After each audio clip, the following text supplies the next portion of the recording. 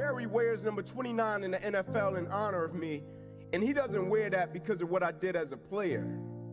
He wears that because when I got injured and I got back to practice that next Wednesday after they saved my life, and we were in the sand pit, and I looked at him in the sand pit, and I said, "You better not let me beat you." And no drill. And I had a Dunjoy sling, and I had a Velcro strap, 2 of them, strapped to my body, and it had my arm like this so I could run sprints and so I could be in the sand pit with my teammate. Like, team means something totally different to me.